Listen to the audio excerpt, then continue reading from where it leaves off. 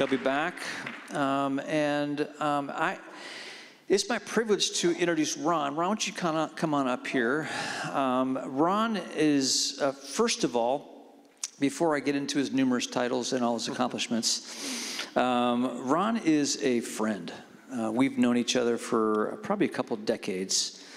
And I actually, how we met is I was leading worship at a women's retreat, which is weird, but I was, and our church, we were pressing into life in the Spirit. We were reading a book by Jack Deere called Surprised by the Spirit, and it was in some ways causing some fracturing in our church, and people were confused. And I was at this women's retreat and met Wanda, and her and Jill Randall prayed over me and Trina, and we met. And the Walborns have been mentors to Trina and I for a long time when it comes to things of the Spirit.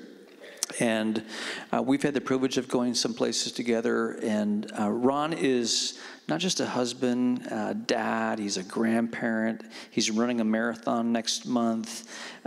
He travels globally speaking. He just got back from Vietnam, speaking to church leaders there in Vietnam. He's just had incredible doors open to him. And so I'm super grateful that you could be here with us this week, Ron, because actually there's no other person that I would love to help us get started in reigniting some of these flames of the deeper life here in our district. Ron does happen to be the dean of Alliance Theological Seminary, so he's leading there in New York City and has been doing that. How many years you've been? 23. Okay, 23 years. He's been a pastor, so he was pastoring in Risen King in Redding, California for some years. And I'm just really thrilled that you're here to teach this week and talk to us. But let me pray for you before you dive in and do that. Lord, thanks for Ron. And Holy Spirit, come.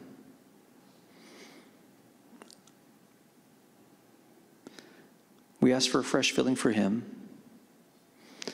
And collectively, those of us who are listening, we ask, Lord, would you give us ears to hear what your Spirit is saying to us tonight and this week? Would you unblock in Jesus' name anything that would block us from the things that you would want to speak to us?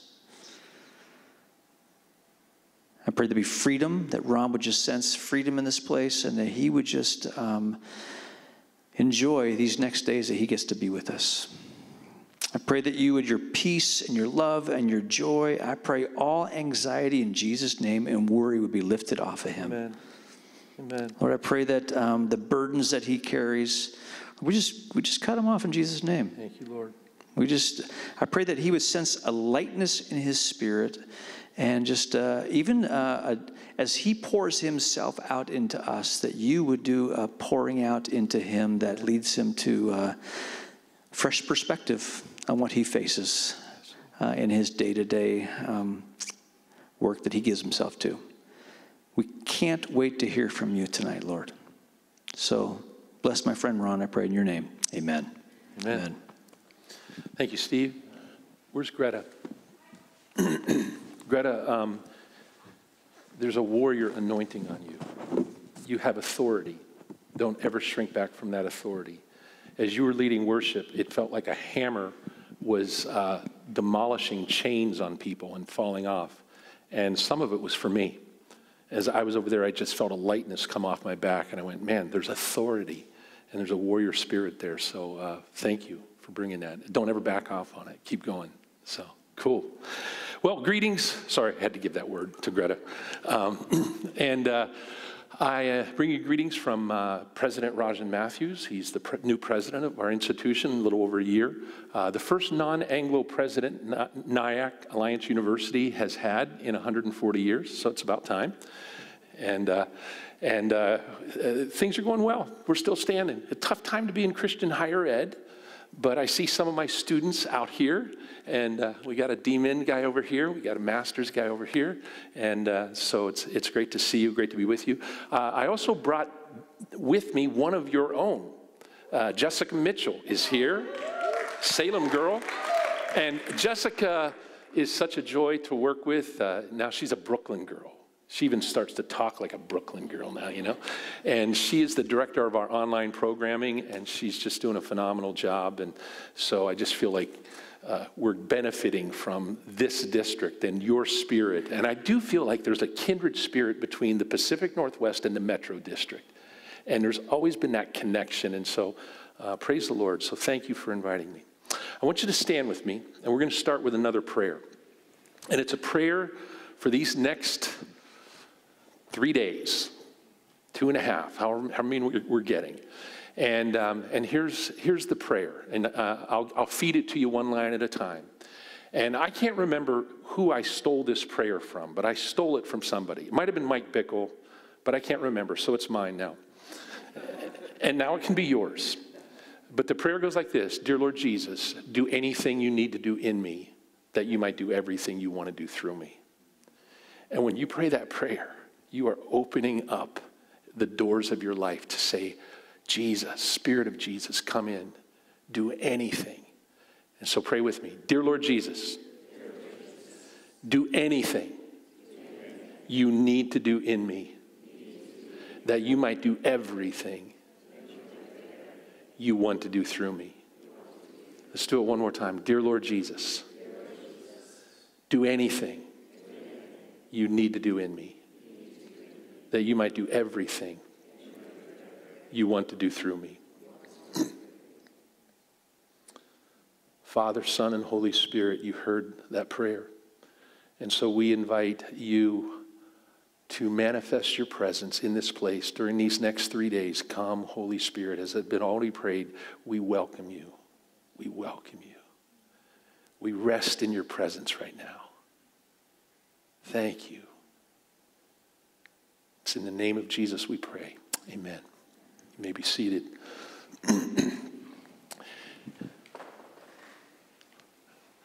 It was in 1998. I was in Lima, Peru, with a group of 20 Alliance pastors. And we went down there and we were working in this very poor neighborhood, helping the churches, doing leadership training, doing some evangelistic outreach. And on a Sunday morning, I got tasked with preaching at this church that had dirt floors. It had basically tarps hanging with scripture verses written on the tarps. And there were probably 200 people crammed into this little area. And I was preaching on the filling of the Spirit. I wasn't preaching on healing. And so I was kind of surprised at the end when I gave the invitation. And this little girl, probably 9, 10 years of age, stood up. She waited for her mom to stand up, and then she grabbed her mom's arm, and her mom led her to the front. I could tell she was blind. And I confess, I'm up in the front going, oh man, I hope she wants to be filled with the Holy Spirit. Because I didn't have faith to pray for a blind girl. And I went down there, and through the translator, I don't speak much Spanish, un poquito, you know. And through the translator, I asked, what do you want Jesus to do for you? And she said, I want to see. I said, okay, Lord, I believe, help my unbelief.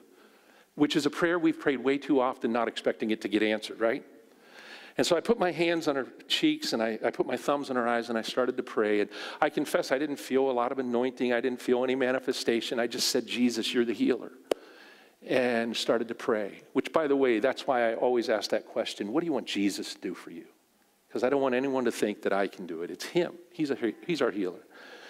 And all of a sudden, I noticed she was crying, and her tears started to wet my hands, and then she pushed my hand aside, and she started to read the verses on the wall in Spanish. I found out later she had been born, obviously able to see, learn to read, and had lost her eyesight to some kind of disease or disorder like the year before. And so then she's crying, her mom's crying, my translator's crying. She runs out the back, her mom runs after her. My translator runs after them, which I don't know why he left me. They didn't need I needed the translator, so I'm up in the front going, fuego, you know, mas señor, and it worked. And I thought, it's a little rude she left, you know. Remember the lepers that just took off? But then she came back in about 10 minutes, and she was holding hands with this middle-aged man who I found out was her father. And her father had walked away from the Lord out of bitterness for his daughter losing her sight. And so when she got healed, the first thing she wanted to do is say, hey, Daddy, look what Jesus did. And we saw the second miracle that morning as that man surrendered his life to the Lord. So I had a conversation with God on my way back to Reading. I was living in Reading at the time in 98. And my question was, God, why do I have to go to Lima, Peru to see that kind of power? Because we were not seeing the kind of power, and you know how it is. You go on a mission trip and God shows up. And you come home and it feels like we hit a block. And the Lord spoke to me on that plane ride back, and what he said to me is, Ron, you don't understand. Where you were, they have no access to medicine, to doctors, to all the resources that you have. I am their only hope. But you, in America, you have so many other options that I have become the God of the last resort. And I sensed in my spirit that God was grieved, that he does not want to be the God of the last resort. And so I started to think through, God, what is causing this? Because there's good people here in America, devout it, completely. The devotion to the Lord is unquestionable. But it's like we don't see his power flow. And tonight I want to talk about a weird title. It's called Modernity and Worldview and their impact on spiritual power. Because I think the times and seasons in which we live have robbed us of our spiritual worldview, our biblical worldview, and we are waiting in this. Now, when I use the term modern or modernity, I don't want you to think of that term as now, in this moment. Most social theorists will tell you we've already passed through modernity. We've been impacted by it. We still bear the imprints of that season on our soul, but it's affected the way we view the world, the way we view reality. And our worldview is by and large Western, rational, scientific. And as much as you may go to church and as much as you may read your Bible, we have been soaking more in this culture, in this atmosphere, than we have in the spiritual, supernatural environment, culture, atmosphere of the Scriptures. And so it's robbed us. In Matthew chapter 5, Jesus said, "Blessed are the pure in heart, for they will see God." I used to read that verse and think of it with kind of an eschatological hermeneutic, that he means, blessed are those who get holy and pure, because one day they're going to die and go to heaven and see God. But I think he had something much more immediate in mind in that verse. I think what he had in mind was this: blessed are the pure, the undivided, the unencumbered in heart, for they will perceive God wherever they are in the present moment. See, I think Jesus is calling for his disciples, both then and now, to have their eyes open to a spiritual reality that is here and present. And as Paul said, it's more real, the eternal is more real than the natural. So right now, we're kind of post-COVID, so reach out and poke your neighbor in the shoulder. Be gentle, don't be mean, okay? You may have just stuck your finger through an angel. Now, it's possible there might be a critter in here too, so be gone in Jesus' name. Because we all know there's a spirit realm. It's here. And it's more real than the neighbor's shoulder that you just touched. And so the reality is, how do we kind of deprogram ourselves from that soaking in modernity, from soaking in that Western rationalistic worldview, and begin to open our eyes to see the power of God in a fresh way? So I want to start with kind of a little history lesson here.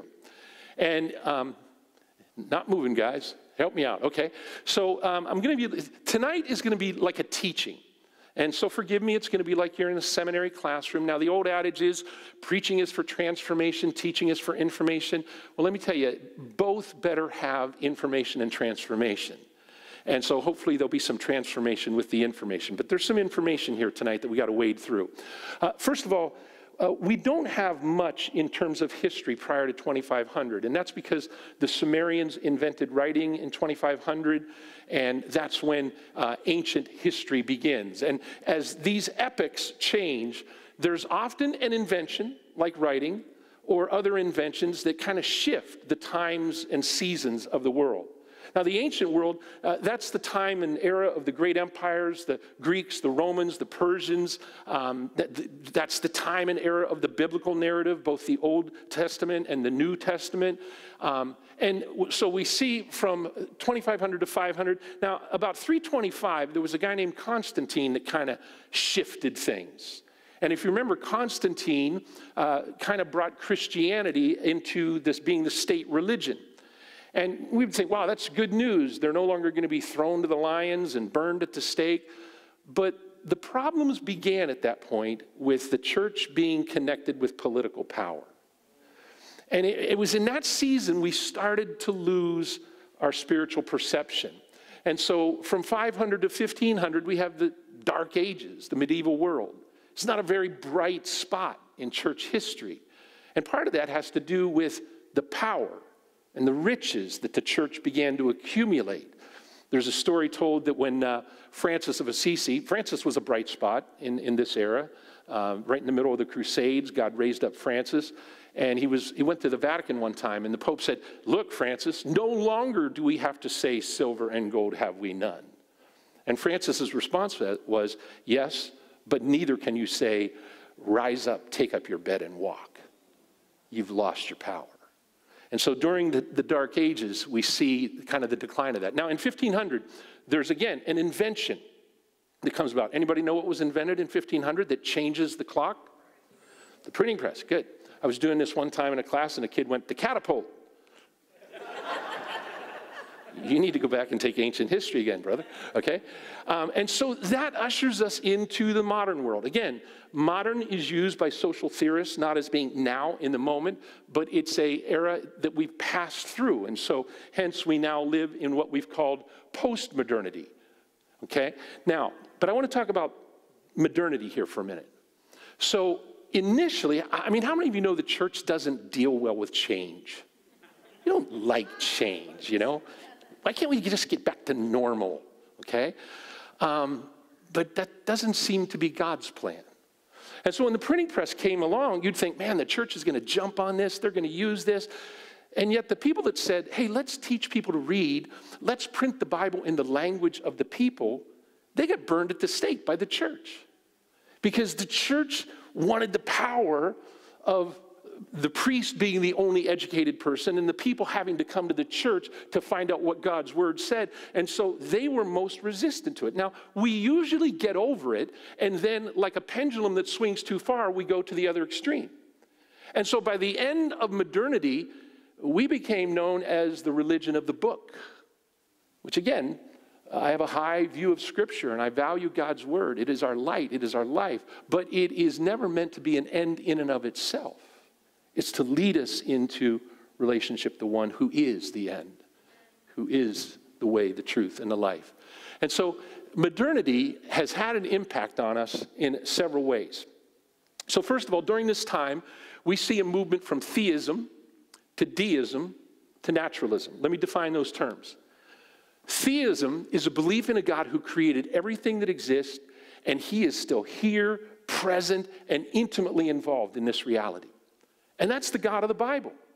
But during the scientific revolution, during the rise of naturalism, we began to discover how the world works and what is going on behind the scenes. And we went, oh, we really don't need that God. And so deism began to rise. Now, deism is a belief in a God or an intelligent designer or a first cause that started it all.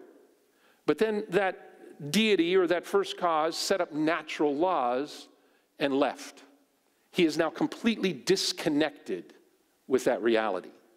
Now, the reason they hang on to this idea of God is that it's nice to have the thought that maybe there's something out there, and Grandma believed in God, so we hang on to the idea, the concept, and so our prayers become perfunctory and ritualistic, but there's no power because we don't believe in a God that is active in here and now. Well, the problem with deism is it's not a stable worldview. James Sire has a wonderful book called The Universe Next Door. If you get a chance to read it, it's great. And what he says is because deism is a blending of some theism with some naturalism, it's not stable, and you can't stay there for long. You're either going to have to reject the idea of God altogether and go full on into naturalism, or you're going to have to come back to a God that is here, present, with us, involved. And so this deism is not necessarily sustainable. And we've seen the slide into naturalism so that now the number one growing religion in America, when they do the surveys, are none. No faith claim, no religious affiliation. And so we've seen that this increased naturalism culminates in this God is dead philosophy. And this Dostoevsky said this, if in a culture God is dead, then everything will become permissible. And we're seeing that. Now, I will tell you, there's a silver lining to this. And the silver lining is that sinners are now living with more integrity than ever before. Now, what I mean by that is they're not pretending to be something they're not. I mean, when I was growing up, even if you didn't go to church, even if you had no relationship with God, you at least pretended that you did. Because it was kind of the thing to do in the 60s and the 70s, well, except for some movements there. But the reality is, nobody's faking it anymore. And they're kind of coming out of the closet, not just about homosexuality, but about everything. And so we're seeing that happen. And the good news, I was doing this talk one time, and this older lady said, I know, and they make lousy neighbors. And so I talked to her afterwards. What do you mean by that? She goes, well, my other neighbors were Mormon. And I know they weren't the kind of believers that we want them to be, but at least they voted with me. And I'm like, okay, I'm glad they voted with you, I think. I don't know who she voted for. I could suspect. But I said, but now you have an opportunity to live out the gospel with your neighbors who, it turns out, were using drugs and were doing some things that were making her very uncomfortable. But the reality is, we haven't adjusted to that reality too well. Now, this thing has affected the church as well. This living in this scientific, naturalistic kind of atmosphere. And one of the things we've done is we've picked the tools of the era to fight the Christian battles. Now, please hear me. I'm not against Christian scientists. I'm not against, Christians kind of using the tools of an era to do apologetics, to do that kind of work. I think it's necessary. But I think we fail to realize that when you begin to pick up the tools of the era, you begin to be discipled and mentored by that era. And it begins to change the way you think about your reality. And the result is you begin to lose your perception of a biblical or spiritual worldview. And so I think what's happened is we have a lot of Christians in the Western world, and I'll pick on the U.S. here, that say they are theists, but they live like deists. Now, they can pass a theology exam. God created everything. He is still here. He is still actively involved. But they don't pray. They have no expectancy that this God can invade their reality and do a miracle and do healings. And so the result is a large portion of the church in America has developed this God is dead or God in a box theology, okay? And in fact, you can go to seminaries and Christian colleges around this land where they will teach you a theology of why God doesn't do that anymore. Now, the good news is, not at Alliance Theological Seminary. You could take a course in power encounter, you could take a course in divine healing, you could take a course in spiritual formation and spiritual gifts, because that's who we are. I'll tell you a story about that makes me sad. I was in Africa a few years ago, and I was talking with one of the African PhDs in theology over there who had been a pastor, been very bright, very intelligent. We brought him over. He got a scholarship, got a Master of Divinity, got a PhD, and now was back leading the seminary. And we were talking one night, and he said, is it true that at ATS you have a course in power encounter? I go, yeah. You have a course in healing? Yeah. He said, we used to do that stuff. That's how I grew up. We were casting out demons. We were healing the sick. We saw all kinds of power. I said, what changed? He said, I got an education. I said, I'm so sorry. I'm so sorry that you went off and you got your rational Western theological education and you lost your biblical spiritual worldview. I said, but it's time to get it back.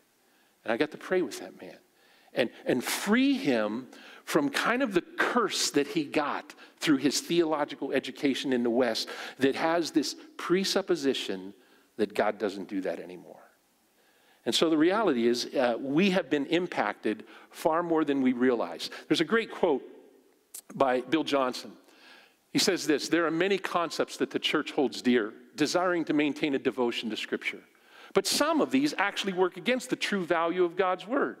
For example, many people who reject the move of the Holy Spirit have claimed that the church doesn't need signs and wonders because we have the Bible. Now, you all know, your leaders, he's talking about cessationism. And what cessationism believes is that when 1 Corinthians says, when the perfect comes, it means the canon of Scripture. And when the perfect comes, we don't need the gifts of the Spirit anymore. But if you keep reading in 1 Corinthians 13, it says what the perfect is when it says, then we will see him face to face. And so the perfect is coming, but he hasn't come yet. And so we need all the gifts of the Holy Spirit. We need to move in the supernatural power of the Spirit of Christ like never before. And so Bill Johnson goes on and he says, that teaching contradicts the very word it seeks to exalt. Help me, guys. There it is.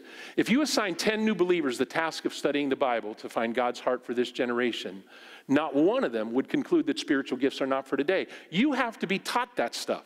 Now catch this next sentence. The doctrine stating that signs and wonders are no longer needed because we have the Bible was created by people who hadn't seen God's power and needed an explanation to justify their own powerless churches. Every time I read that, that makes me go, ouch. Because when you live without the power of God long enough, you create a theology that fits your level of experience. And it creates a status quo mentality. And that's why we need a prophetic generation. We need a prophetic people that will begin to critique our culture, our worldview, more by the Word of God, a spiritual worldview, than what we've been living with and soaking in. But it's not easy. Because you start critiquing the culture, critiquing the worldview, critiquing the atmosphere that has pervaded even in the church, you end up getting stoned like prophets, okay? Because when you begin to speak the truth against the status quo, when people have something to lose, they'll resist the change. And the system of religion is pretty strong. And so we've got to break through that process. Now, let me give you a couple definitions here, and then we'll move to some real practical concepts. Worldview, I've talked about it. Let me give you a definition. This comes from Sirer's book. Worldview is a set of presuppositions which we hold about the basic makeup of our world. Now, here's the thing about your worldview. You don't even realize you have one until you meet somebody that doesn't have the same worldview. And so you walk along kind of clueless. Of course, this is how everybody views reality. This happened to me down in Lima, Peru. I'm down there, and I was invited to preach at a church at a service that started at 7 o'clock on a Saturday night. I show up 6:30. I'm a good American. I have a watch on, okay, and I show up on time. I'm, prompt. Well, there's nobody at the church. The doors are locked. Nobody shows up till like 7:15. The worship team shows up. And they start setting up, and then about 7:30, 7:45, the pastor shows up, and I said, hey, what time is this service? He went 7-ish. I'm like, huh? So finally the people start getting there about 8:15. Now, at first I was irritated, but then I realized we could learn some things from those people. Because when they did get there, they were fully present. They weren't on their cell phones. They weren't distracted. They were fully present. And could it be that they were late because they were fully present with the people they had been with before? Again, who says there's only one way of viewing the world? Another example of this is found in this map. I don't know how many of you have ever seen this map of the world. Oops, go back for me one. I hit it prematurely, okay? What is wrong with this map? Well, you think it's upside down, but my friend from Australia saw it, and he went, finally, mate, you got it right, okay? Australia's front and center. Now, how many of you also know that even if this map is flipped right side up, it's distorted? It's a distortion of reality. Cartographers have been decreasing the size of Africa, decreasing the size of South America, and inflating the size of Europe and the U.S. for years. I mean, is it any wonder we're the most ethnocentric culture in the world? We think we're the center of the universe. And yet, the Alliance was birthed to be a global movement. And so we are people that have to understand that while God loves America, he does not love America more than he loves the rest of the world. And we've got to open up our eyes to see that spiritual reality. Well, let me keep going. second definition. This is a tough one. This comes from a missionary anthropologist that I had at Fuller, a great man, and he talked about the flaw of the excluded middle. Now let me read you the definition, and then I'll kind of unpack it, and I'll try to put the cookies on the low shelf, because this is tough. He says this: a growing acceptance of Platonic dualism during modernity caused the belief in the middle zone to fade away. A new science based on materialistic naturalism emerged. The end result was a secularization of science and a mystification of religion with no connection between the two worlds. Now, let me kind of explain with this chart what he means. Go ahead and go to the next slide, guys.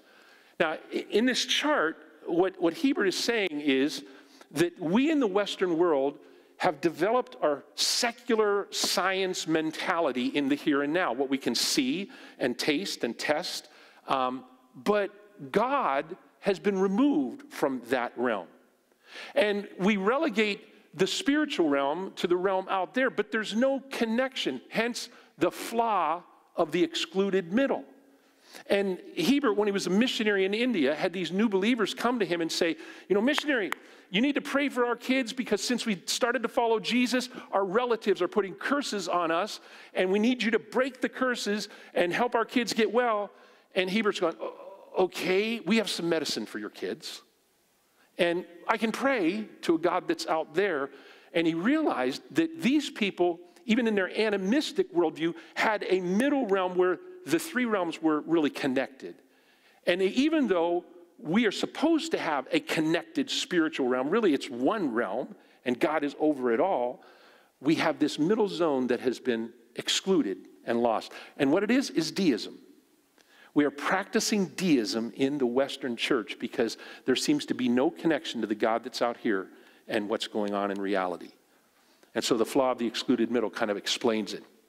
All right, so what are the factors? Here's where I want to get practical. And how do we begin to change this in our local church? Okay, so these are the things that we've got to address. First of all, let me hit worldview again, but from the scriptures. Because I want to say something about critiquing culture with the culture of the scripture, with the worldview of the scripture.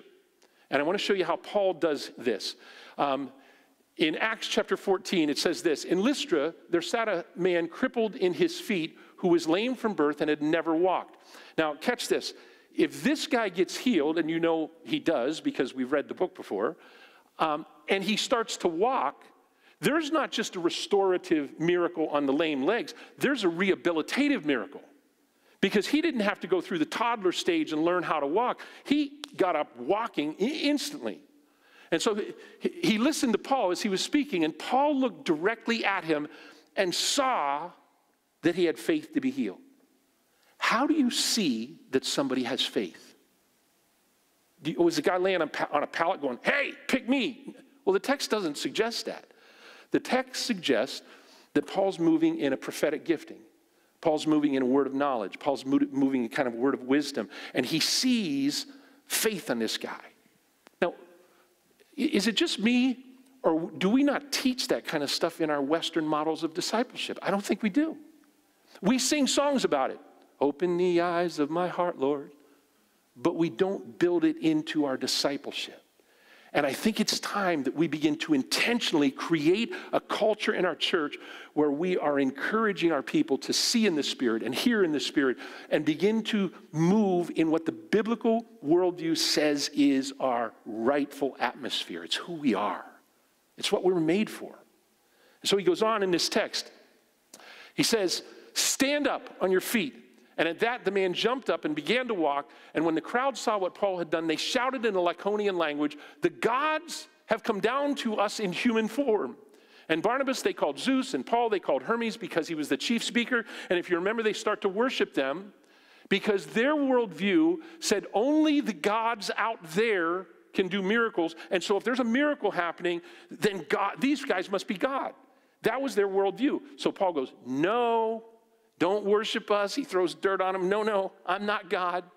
In fact, I want to preach to you a gospel where Jesus Christ empowers ordinary people like me, like you, to do the supernatural. And so what he has to do so that the gospel can permeate this culture is he has to critique their worldview and take it apart and show them the real worldview that Jesus is bringing.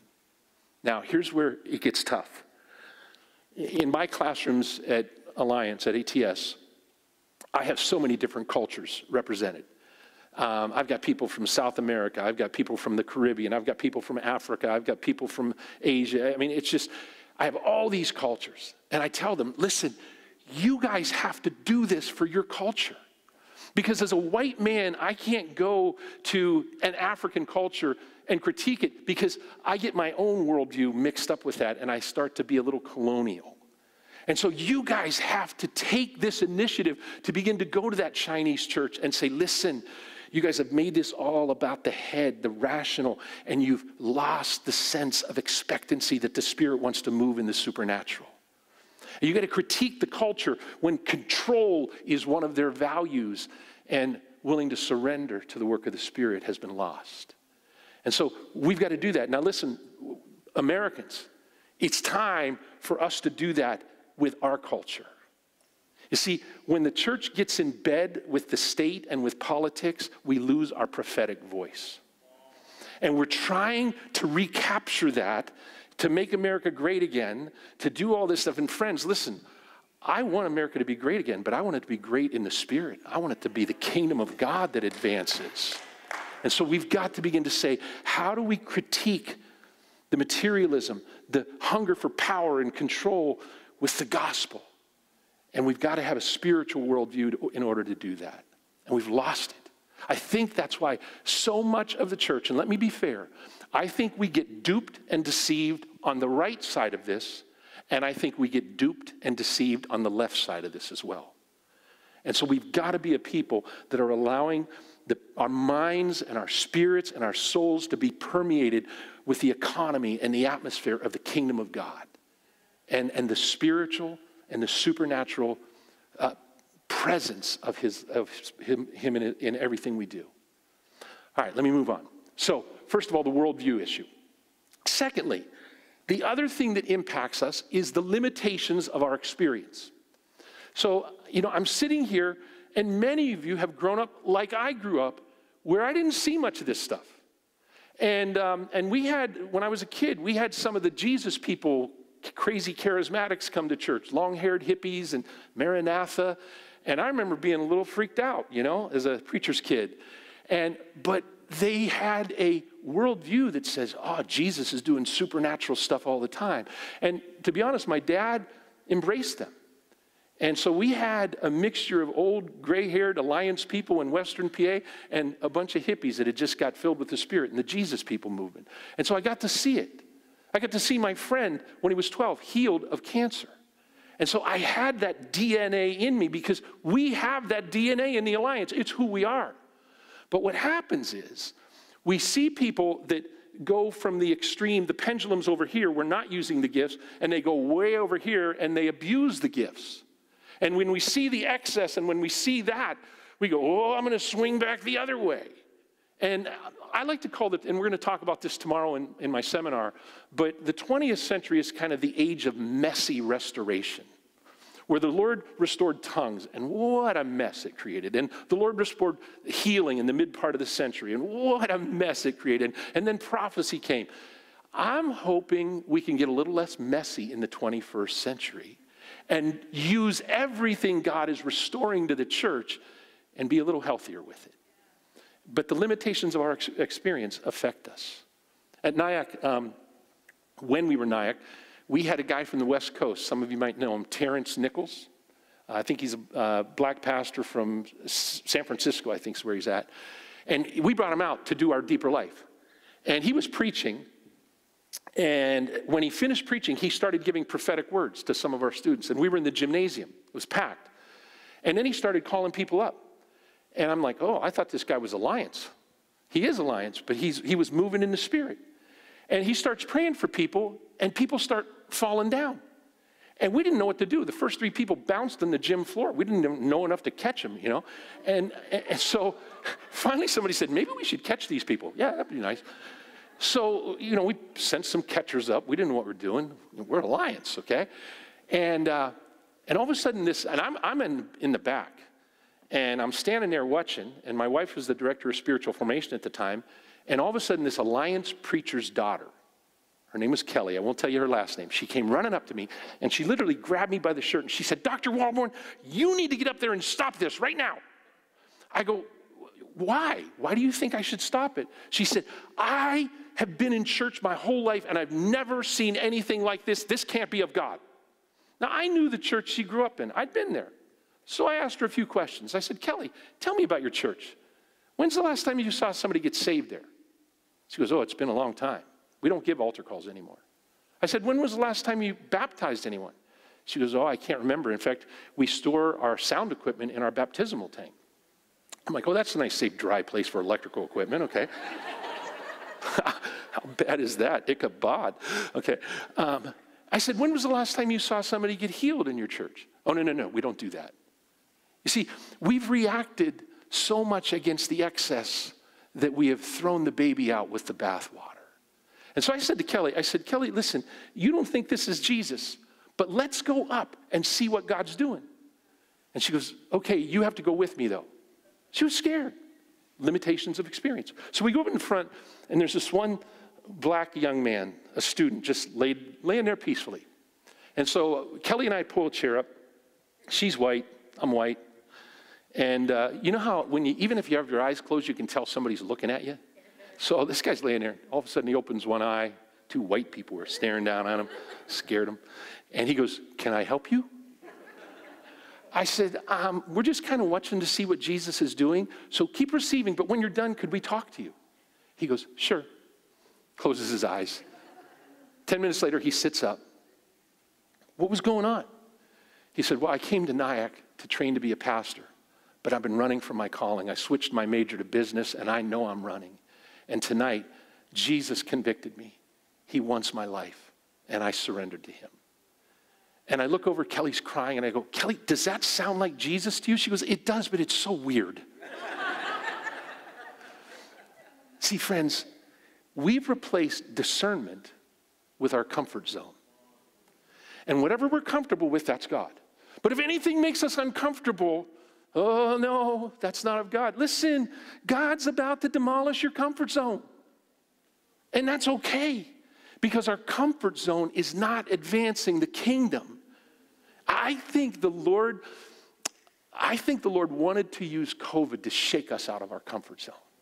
I think rather than return to normal, he wants us to enter into a new reality where we do church differently than we've ever done it before. Where we don't just sit in a pew. One of the things, I didn't say this about the Constantine thing, is that birthed attractional Christianity. Where instead of living incarnationally and being salt and light in our communities, we built our cathedrals and we did our music and we invited people to come to us rather than us go to them. And you know, we are still suffering the effects of that in our culture, where we have created these theaters in the round and we have to meet somewhere. I get it, but it's all about them coming to us. COVID was a time they couldn't come to us. And we have to think creatively, how are we going to change this? I don't think we can do it without a change in worldview. So limitations in experience. Third, your personality or temperament can affect your entering into the supernatural stuff.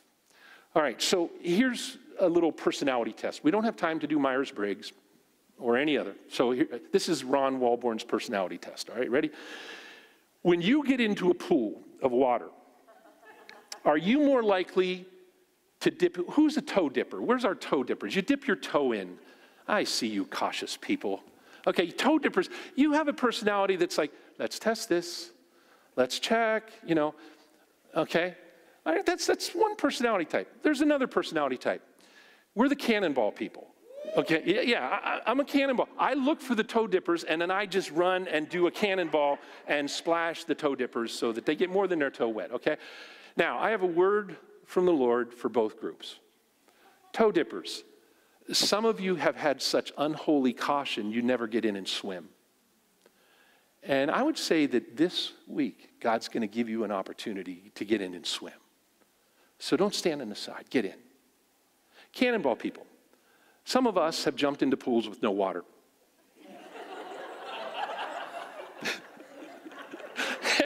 We've broken our legs and our, And here's the good news. God has grace for you. He loves the Peters that jump in. He loves it. And he'll heal you. And so don't stop jumping in. Listen, some of us, all of us who have waded into this deeper life stuff, we've been wounded. We've been wounded by the abuse and the excess and crazy. And when we've been wounded by the religious people on the other side. And it makes you gun shy and you start to back off. Don't lose your radical edge. Keep jumping. Just ask him to give you discernment. Okay? All right.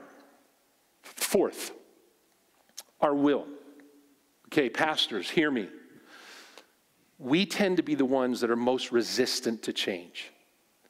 Because the people that are in control, if they perceive they have something to lose, they will resist it. Let me tell you what this looks like. The Spirit of God begins to move in a church across town. And we find a way to preach a sermon series on why that's not God. Why? Because we get afraid that we might lose some people. And the reality is, when you have kind of a vested interest in the status quo, you tend to resist it. Now, I made a commitment to the Lord years ago. I will never play it safe. And it's cost me.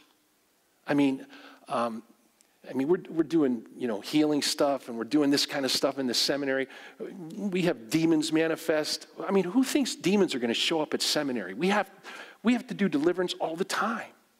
And I had people come to me and say, you want enrollment.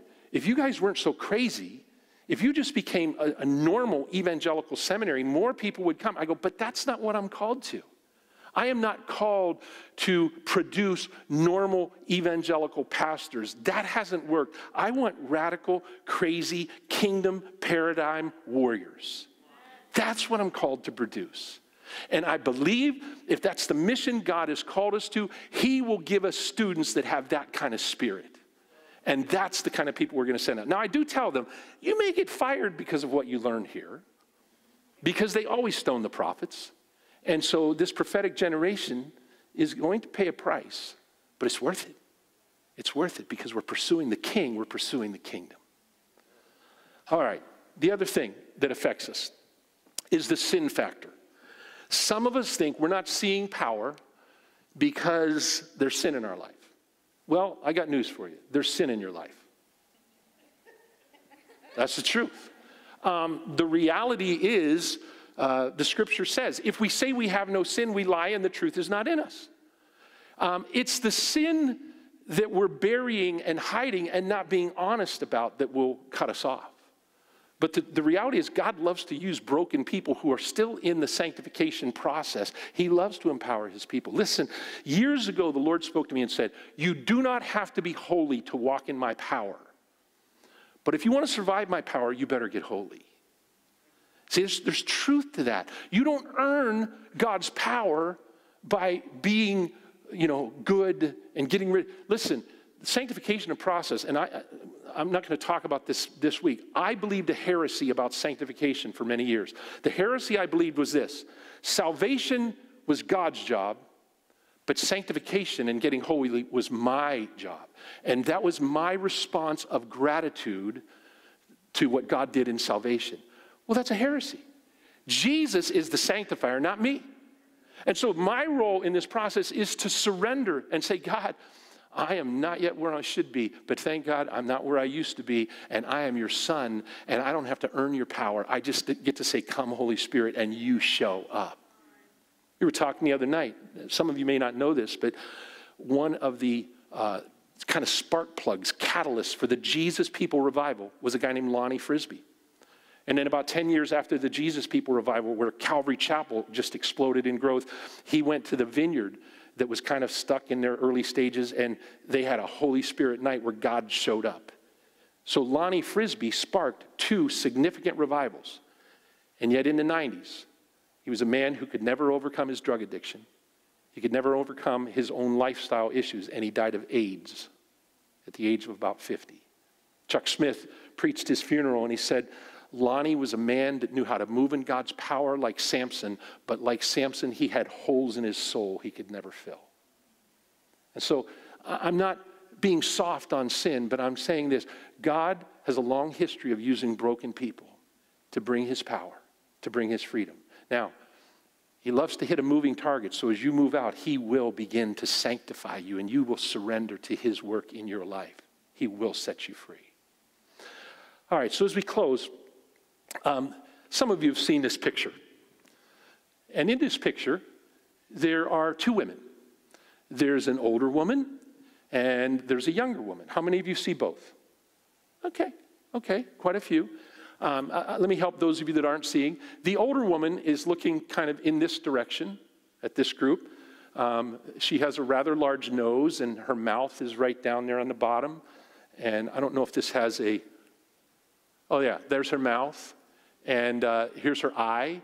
The young woman is looking away from me, as young, beautiful women tend to do, okay? I'm only mildly offended by that laughter, okay? And she's looking away, and she's got a feather out the top of her, head there, and this is her ear and her jawline, and hopefully somebody hasn't slashed her throat. Anyhow, they're both there. But if you don't have eyes to see it, you miss it. Another example of that. A few years ago, my wife said to me, honey, you always get to pick the cars. I want to pick the car this year. I said, what do you want? She said, I would like a Volvo. I went, that sounds expensive. And they are. So we bought a used Volvo XC90. Best car I've ever had. It's amazing. I love that car. It got horrible gas mileage, but it was a great car. But when we drove off the Volvo lot, all of a sudden I realized there's Volvos everywhere. I'd never noticed them before. Look, there was a sale on Volvos. Everyone bought one. Well, they'd always been there, but when you don't have eyes to see it, you miss it. And so, friends, we need a paradigm shift. We need our eyes opened in a new way. And that's kind of why we're here. You're people that are leaning in. You're people that are saying, I want to jump in the pool. That's why I'm here. So how do we do it? Let me give you just 4 steps that I think can help you. I think, first of all, start with confession. Let's just admit that we've been affected by the Western worldview that we've grown up in. God, I'm sorry. I've made you too small in my eyes. Let's begin to lean in to the stuff that makes us nervous. And so one of the things you can do is begin to reread the scripture with kingdom lenses instead of our Western rational lenses only. I'm not saying we throw our rational thought process out the window. I think it's part of what God will use to awaken it. In fact, great book, write it down. Watchman Nee, The Release of the Spirit. Because in that book, the release of the Spirit is not the release of the Holy Spirit, it's the release of your spirit. And he says God wants to break you of your over-reliance on your mind, because when you speak from the mind, you touch the mind of men. And he wants to break you of your over-reliance on your soul, your emotions, because when you speak from your soul and emotions, you stir emotions. But he wants to break you of the over-dependence on those two sources, and he wants your spirit to be the source and utilize your mind and your emotions as the tool of the Spirit. And so what gets released is your spirit, and you touch the spirit of people. And so it's not anti-intellectualism. It's not irrational. It's transrational, where the Spirit begins to control. Another thing on this. How many of us have preached Jesus calming the waters this way? Right now, brothers and sisters, there's a storm in your life. You just need to know that Jesus can calm the storm of your life. We allegorize it. Instead of saying, our God has authority over nature. And we're going to begin to pray for miracles in the natural realm. That's what Jesus was demonstrating. He doesn't just want to calm the storms of your life, although he does that too. But let's begin to reread the scripture with kingdom lenses instead of with this Western naturalistic kind of rationale. Third, create. And I'm commissioning you, create a believing community where the worldview accepts the excluded middle tier, and observe what can happen when you do that. So as you begin to go back to your churches and say, hey, we're going to change some things. We're going to expect the Holy Spirit to show up on Sunday morning. We're going to do some ministry time. We're going to do some prayer time. We're not going to script it all, but we're going to invite the Holy Spirit to move. And you can create a community where God says, okay, they're making space for me. I'm going to show up. And I think he's waiting to show up in our churches. And then finally, I would encourage you to start by being more aggressive at praying for the sick. Why? Because it's in our DNA. I believe that it is the foundational DNA of who the Christian and Missionary Alliance is. A.B. Simpson believed that Jesus was restoring healing to the church. Now, let me push you on this. I think we should train and equip every single believer to pray for healing. Why? Because Jesus is the healer, not us. And Jesus is with us. One other thing on that, we'll talk about this tomorrow. Have you ever noticed in 1 Corinthians 12 that the only gift that's in the plural is healing, gifts of healing? Michael Green, the British theologian, says the reason for that could very well be that the person that has the gift of healing is the person that gets healed, not the person praying. Because gifts of healing are being distributed by the one and only healer, Jesus. I like that because it still believes in the gift of healing, but it doesn't center it in us. It centers it in Jesus. And so the reality is, I think that's the easiest place to start. Now, let me tell you one last story, and then, and if you got that, I'll leave it up for a minute, and then you guys can shut it off in just a minute. I want to tell you the story of how God changed my paradigm. So I grew up in the CMA, preacher's kid, went to Nyack College, was 2.5 years into my Master of Divinity degree at ATS, but there was a longing in my heart that there had to be more. Because I saw, as a young man in my church, I saw hints of the power of God being released.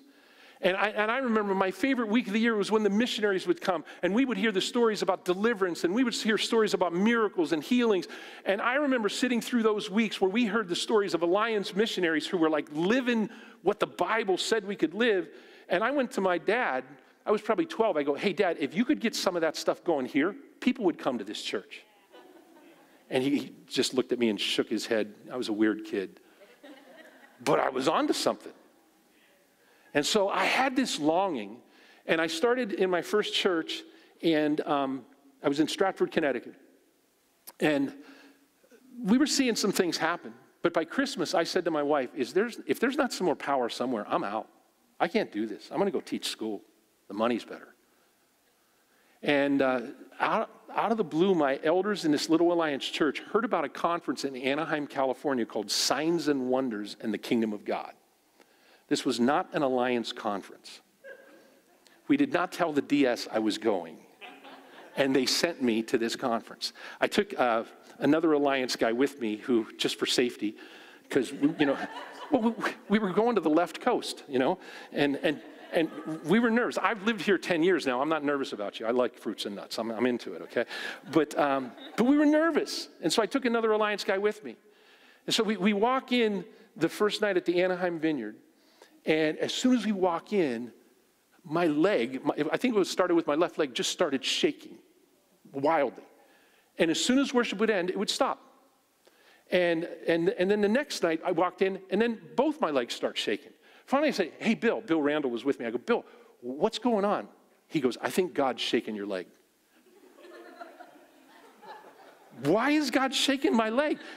He goes, I don't know. Why don't you ask him?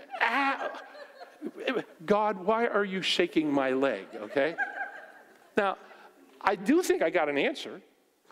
I think what he was saying is, Ron, you need to know you're no longer in control. So that week on Tuesday, John Wimber preached a phenomenal sermon on healing. And it was, Jesus is the healer. Jesus is with every single one of you. Let's bring the healing ministry of Jesus to people. And he invited people to stand up. And this guy stood up right in front of me. I was probably midway to the back, and this guy stood up. He was a United Methodist pastor from Lincoln, Nebraska, and he stood up because he had a tumor on his back that had just come out of nowhere. He was going home. He was going to have it biopsied. He goes, but I would prefer it to be healed. So he literally pulled his shirt up and showed us the tumor. Who does that in church, okay? I knew this was different, okay? And so people gather around him, and they start to pray. But they started to pray in tongues.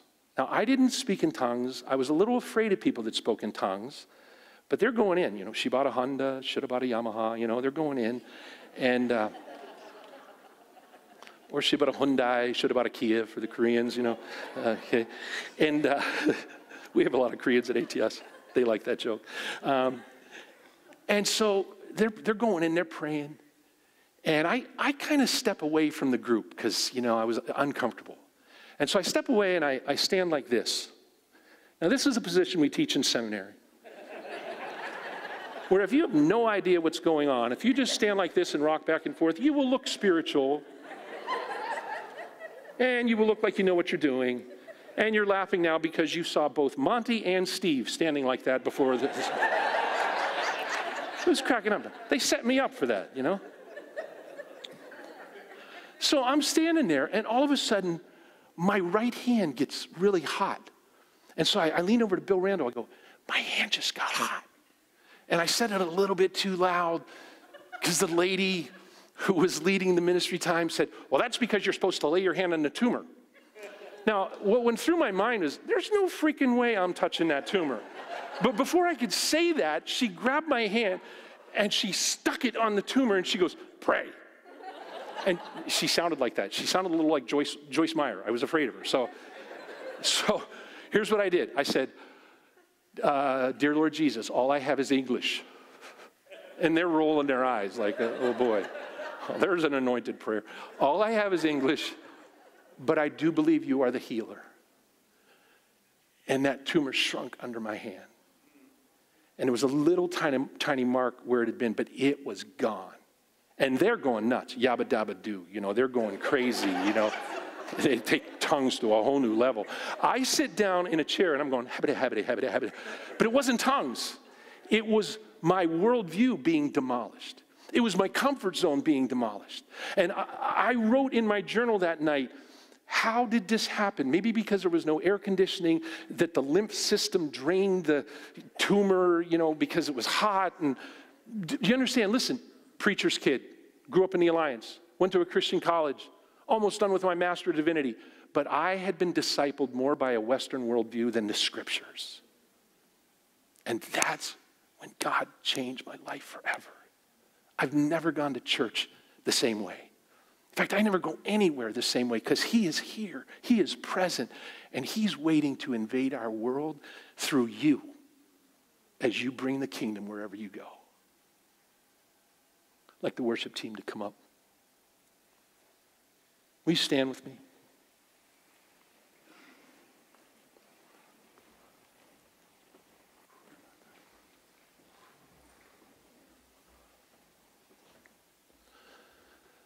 So I'd like to invite you to do something that my kids have done their whole lives. They'll come up to me when they were little and they hold their hands out, and I know they want candy. As they get older, they want money. As they get older, they want the keys to the car. And they're all gone now. And don't tell them I said this, but I miss it. I miss it because nothing triggers your father heart, your parent heart, like when your kids say, Daddy, I need you. I need something from you. Would you just extend your hands?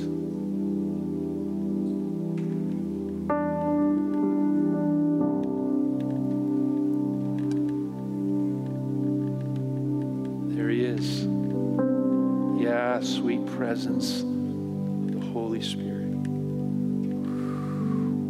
Yes, Lord. Rest on your sons and daughters right now.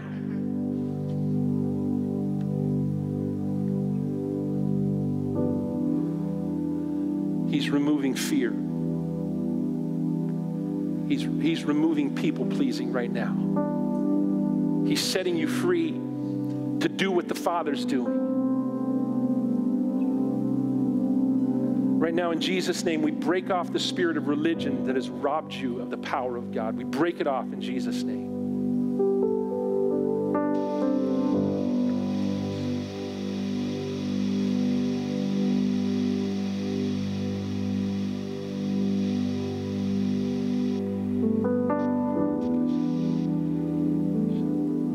Some of you right now are experiencing some manifestations in your body. Some of you may even be experiencing your hands getting a little hot. Lord, I just speak an impartation for the healing ministry of Jesus over this place. It doesn't mean anything if you're not having manifestations. He can drop it on you, whether you know it or not. Lord, touch them. Come on, bring impartation for healing in this district. Restore the healing ministry of Jesus in this region, in the alliance, Lord.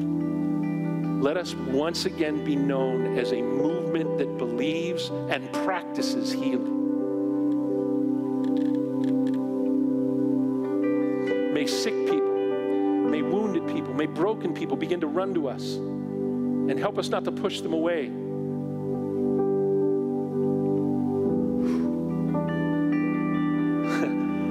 I just saw a name on a church sign. It said Triage Alliance Church. I'm not recommending it, but I do think God wants us to get ready for the broken that are coming. So come with anointing now, Lord. Anointing for the broken, the emotionally broken, the socially broken, the sexually broken. Anointing. Come with grace and mercy, the power of grace and mercy over us, God.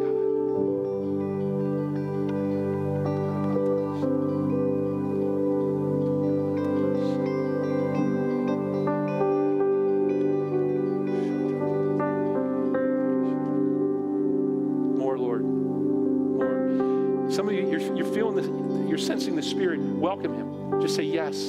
Yes, Holy Spirit, more. Take all of me. Just invite Him in. Lord, we fan into flame the gifts. Come with the prophetic, Father. Fan into flame. Word of knowledge, word of wisdom. Fan into flame discernment. Discernment is more powerful than comfort zone. Come. Father, open spiritual eyes right now. I pray, Father, they begin to see the spirit realm with new clarity. They begin to discern when there's demonic activity, when there's angelic activity. Thank you that the angels outnumber the demons, Lord. Let us see them too. Open our eyes, Lord.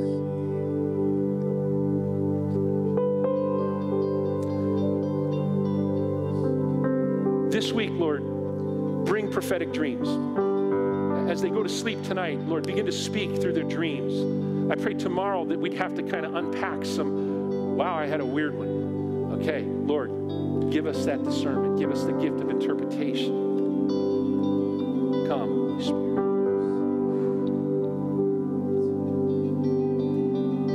I pray, Father, for a new anointing on prophetic intercessors. Intercessors that hear from heaven and do not send orders from earth to heaven, but they receive their orders from heaven and pray it into being, Lord. Prophetic intercessors, Lord. Give the anointing. Raise them up.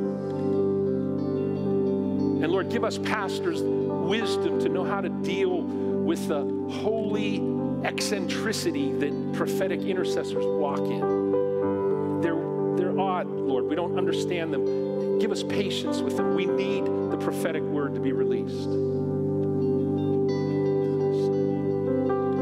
Oh, yes, Lord.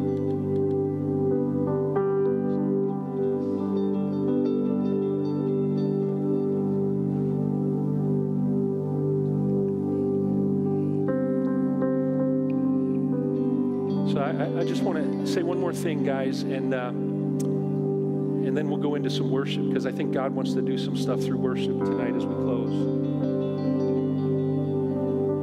I think most of us, probably all of us, need to repent of where we've defended the status quo and pushed the odd people out. And again, because they're trying to bring in something we're not used to, we often don't deal with them well. And so, Father, where we as leaders have wounded charismatics, have wounded people that they're just a little out of step with the status quo of church, Lord, would you remind us of where we need to repent?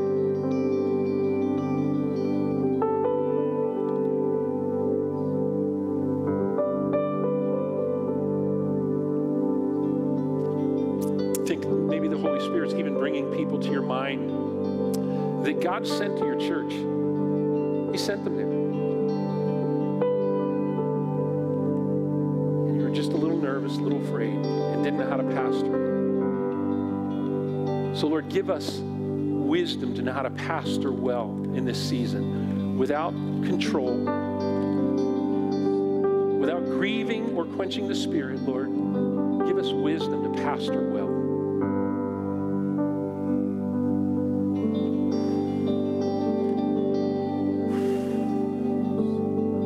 Receive the Holy Spirit. Receive the Holy Spirit.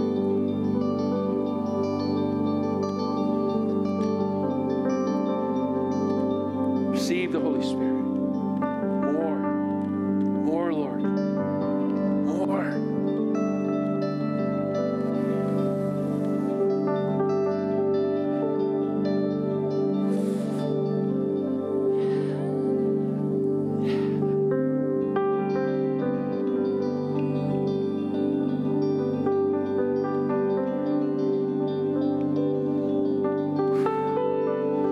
About you, but he's given me waves of joy right now.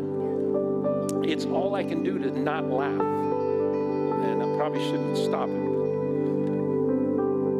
I just feel his joy. I feel his pleasure. I feel his pleasure.